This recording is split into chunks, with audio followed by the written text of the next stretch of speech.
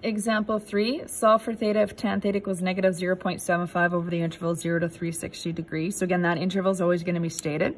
So it doesn't matter if it's a decimal or a fraction, you're going to do the question the same way. In fact, if with the decimal, you don't have to remember the brackets in your calculators.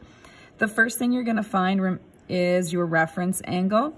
So remember, no negative sign in the calculator. So that's important. We have that, you know, from here. So that's just that same rule. We don't need to write it out again. But so in my calculator, I'm going to go shift tan 0.75, and there's my reference angle of 36.869, etc. So 36.869. If I don't want to write them all, I just leave it in my calculator. That's fine. I always write 3 or 4 decimals.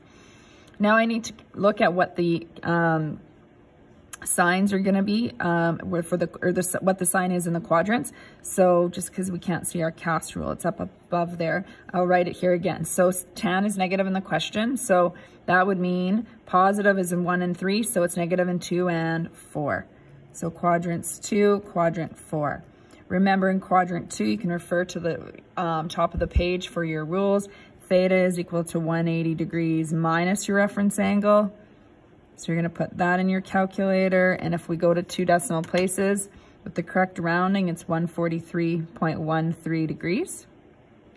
In quadrant 4, theta is equal to 360 degrees minus the reference angle.